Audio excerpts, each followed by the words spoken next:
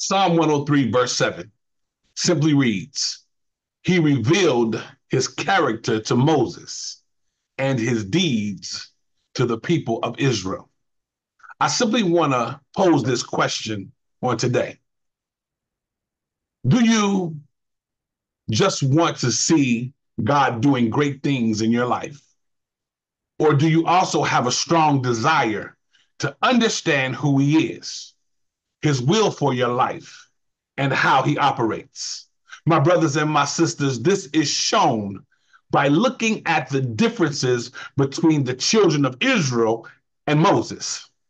Understand the Israelites saw God do miracles, and they experienced his help just like Moses did. However, most of the time, they were happy with just getting what they needed and what they wanted from God without really getting to know him for themselves. But Moses, my brothers and my sisters, went a little further and wanted to have a personal relationship with God and not just be a recipient of his provisions. So on today, my brothers and my sisters, I simply challenge you not to simply be looking to always receive blessings, but to get to know the blesser for yourself and seek to walk in his will and his way. May we pray. Gracious Heavenly Father, we thank you for this another day you have bestowed upon us. We thank you for being a God that blesses us, a God that keeps us, and a God who sustains us.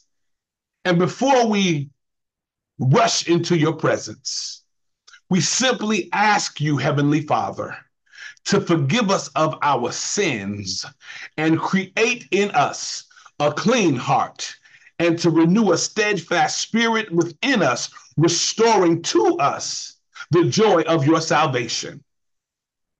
Now, Father, as we prepare to embark on this new day, we simply ask you to fall afresh on us. We ask you to empower us to do what needs to be done so your will can be done on this earth. We ask you to give us boldness, and we ask you to put us in remembrance of the things that we have studied about you, so that we can walk in your will and your way and tell somebody about you, so they can come running asking, what must I do to be saved? Lord, we ask you, Lord, to strengthen us where we're weak. We ask you to comfort us in the midst of our uncomfortability. We ask you, Lord, to just simply guide and sustain us all through this day. Lord, we want to give you the praise and we want to give you the honor by the good things that we do. We ask you to bless those, Lord, who are struggling with their health.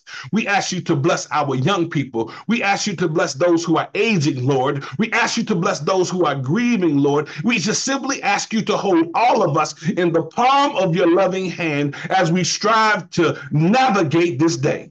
We know that there will be struggles. We know that there will be hardships. But Lord, we know that in you we have the victory, Lord. And so we shout hallelujah on this morning, Lord, because the victory has already been won, Lord God. So we are happy on today and we are ready to go forth, Lord, to do what has never been done. Lord, we go forth to do the impossible, Lord. We go forth to spread your word across this world. So we ask you to be with us now as we prepare to go.